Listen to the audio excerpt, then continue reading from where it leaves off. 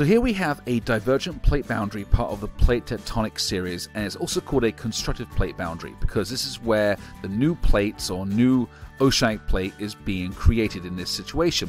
Now we have the convection currents, which is the mechanism for movement of the above plate, and the plate is the crust and lithosphere, and the ocean is sitting on top of this oceanic plate. And you have this is happening in the asthenosphere with the convection currents, which is plastic, and it has the flow.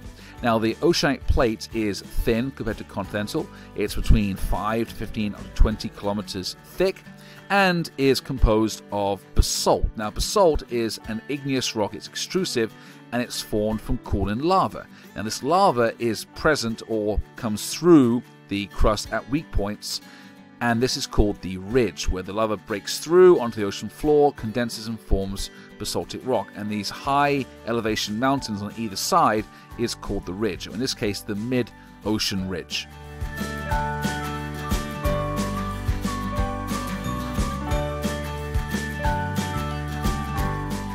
So Hess in the early 60s used sonar to first locate this mid-ocean ridge, which connected all the major oceans and went around the entire planet. This is where the ocean crust, the oceanic plate, was being formed and constructed, with the new lava forming the basalt. And the basalt was very young at the ridge, and as you went further away from the ridge, it got older. And this was the key into figuring out that the ocean floors were moving, which was sea floor spreading theory, and that concluded and helped to create the plate tectonic theory of the whole system working from the divergent plate boundary to transform plate boundary to eventually the plate being destroyed at a convergent plate boundary, which is either subduction or mountain building or orogeny. So this was a key part in the system and how the convection currents are moving the above plate and spreading it at the ridge across all major ocean basins.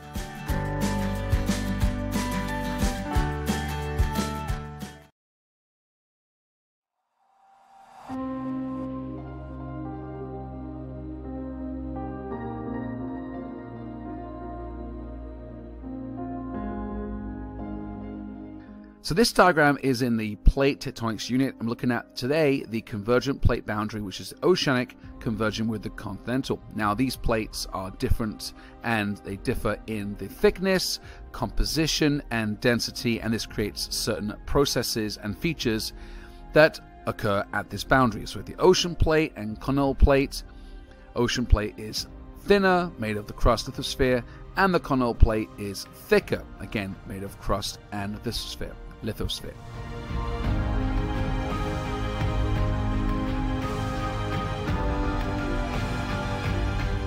So underneath the crust and the lithosphere is the asthenosphere. This is the thicker layer that is where we have the movement, the convection currents. It's plastic in behavior, it flows due to the heat, and this convection current that exists in this layer is the mechanism that moves and drives plate tectonics.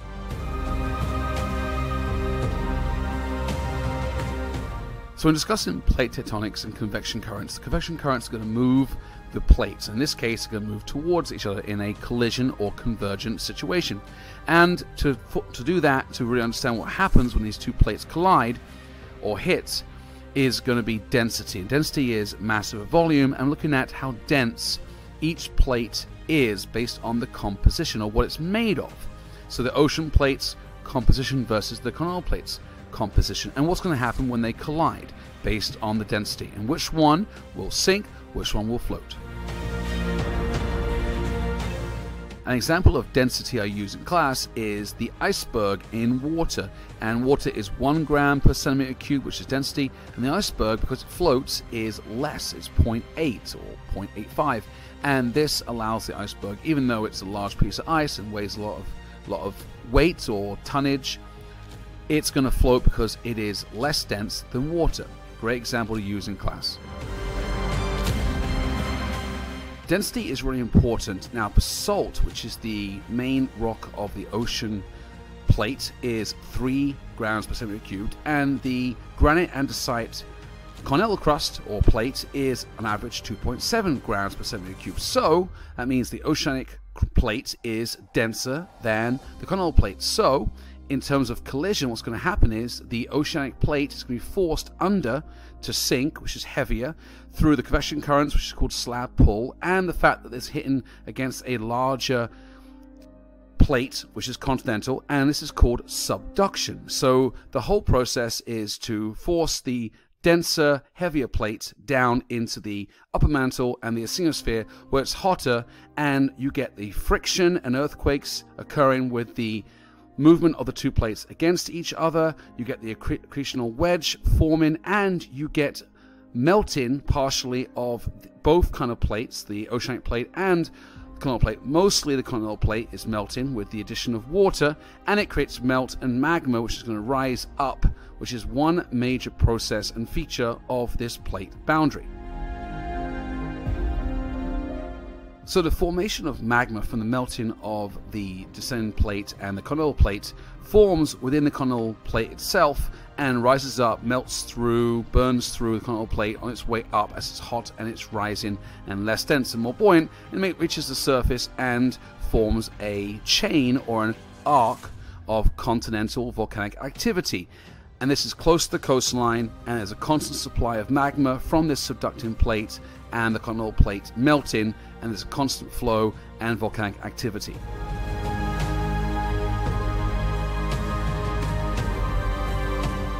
So two features are also formed from the subducting oceanic plate, which is going to be the ocean trench, which is going to be off the coast, and it's the point where the subducting plate starts to dive down through slab pull and form a deep part of the ocean. And then you have accretional wedge, which is part of the oceanic plate being scraped off and added onto the edge of the continental plate.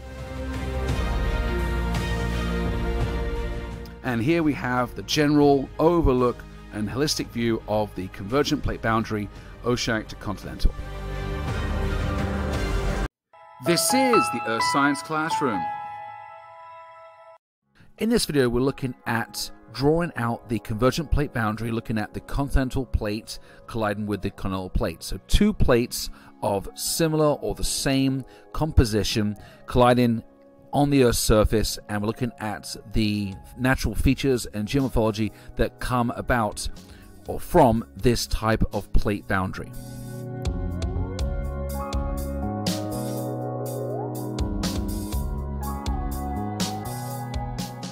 So on both sides of the diagram we have our continental plate, which is made of the crust and lithosphere, our solid rigid surface layer, which can vary between 25 to 100 kilometers thick, and below it we have the asthenosphere, which is our plastic, our able to flow layer, which includes the magma and includes our convection currents, which is the basic mechanism for moving the plates above.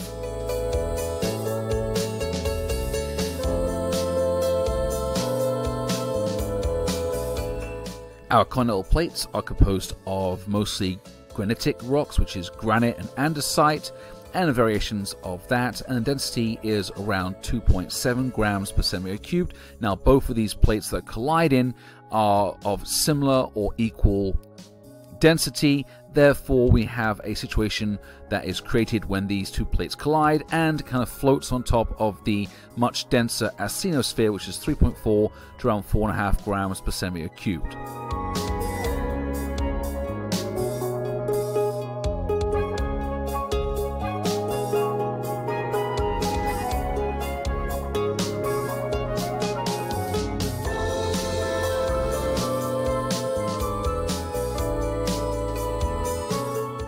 So here we have the collision of the two continental plates, whereby, unlike the other boundaries, we have subduction, or the transform plate boundary. You have this accumulation of rock right in the middle, and it's easier to go up in the atmosphere, so it creates this crumpling and collision effect of this massive mountain or orogenic belt that has been created, and this orogenic effect of pushing the rock up in the air, creating a huge mountain range and high relief, high elevation. And it also goes deeper down in the asthenosphere. As it is a larger, more mass of rock, it's going to sink down deeper into the asthenosphere, which will create what's called lithostatic equilibriums, how you get things to float. And this is very common in this situation of two plates that are both the same density occurring, which is a great example of the Alps, Himalayas, which is India smashing into Eurasia.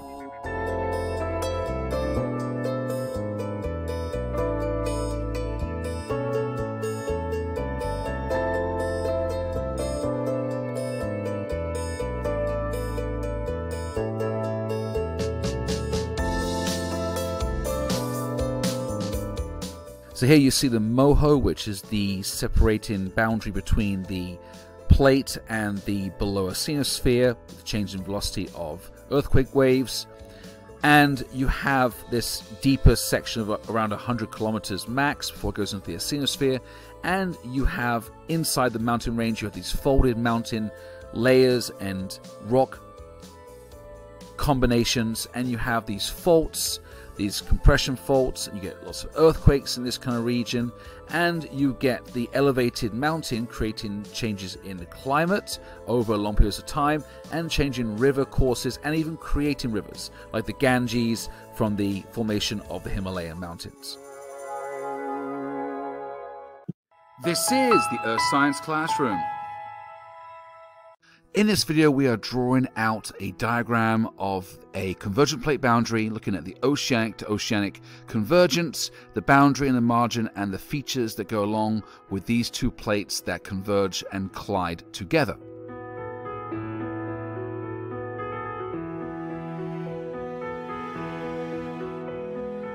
So these two plates are both oceanic. They are both generally thinner, between 5 to 15 up to 20 kilometers in thickness, and I've drawn in a thin layer of sedimentary rock that's on the very top surface of the plate, and of course the plate is made up of both the crust and lithosphere, and the moho is the bottom black line, which separates the plate or the crust to the upper mantle.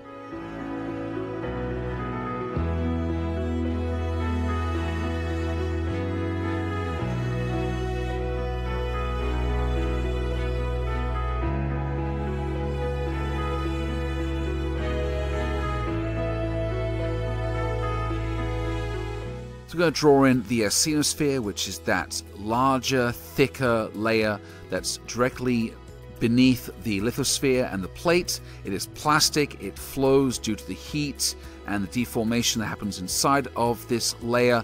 It is a denser rock material, but it has the ability to move and have convection currents within this layer, which is the driving force and the mechanism behind what moves the plates on the surface, and this is creating all different features like subduction.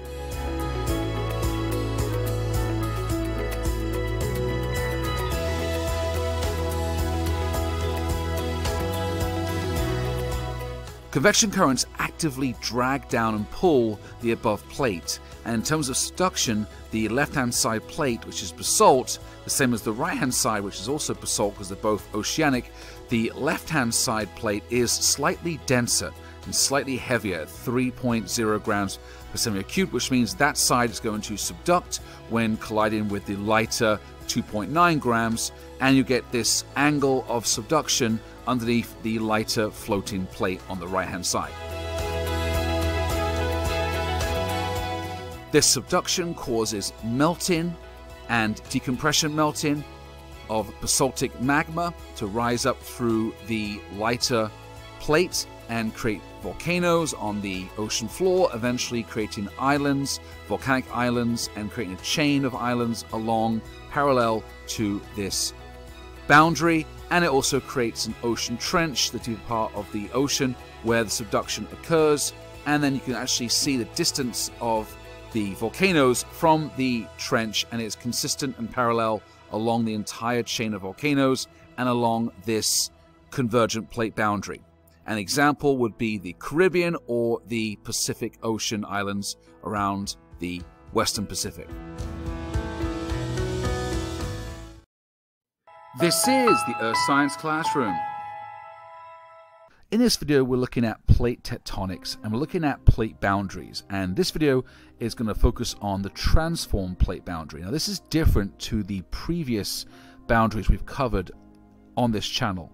And looking at how these two or more plates, which creates a plate boundary, is going to move relative to each other and create different features on and under the Earth's surface. So as with other boundaries, we have the same layers, the crust and lithosphere, which creates the plate or the lithospheric plate, and below it we have the asthenosphere, which is our plastic, our flow, our hot but also dense rock layer, which extends down to about 610 kilometers from the Moho, and this could be either oceanic or continental plates.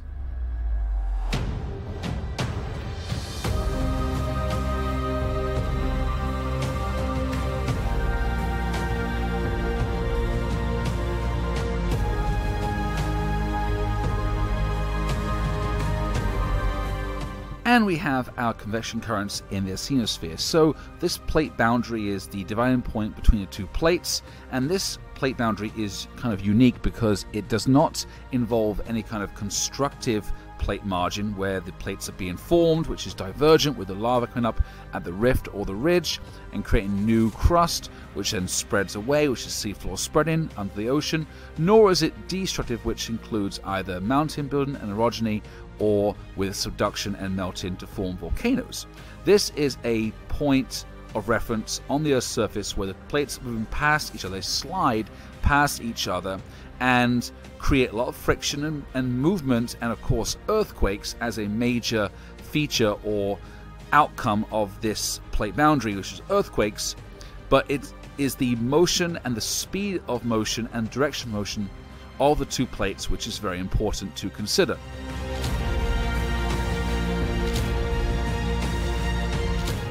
So the variables in this boundary are the plate's composition, the plate's density, the types of plates, oceanic, continental, the rate or speed of motion, and the direction of motion can impact the amount of friction that is created, the energy, and result in earthquakes if and where they occur along these boundaries or these fault lines. And the classic example for this transform plate boundary is going to be the San Andreas fault line or fault system, which is located mostly in California in North America in the States, and involves both the Pacific oceanic plate and the North American continental plate sliding past each other at different angles and speeds. Thank you so much for watching the video. I hope you enjoyed it. If you like it, please subscribe and maybe hit the like button. If you like more on this content, please check out my channel, which has all these videos on Earth science.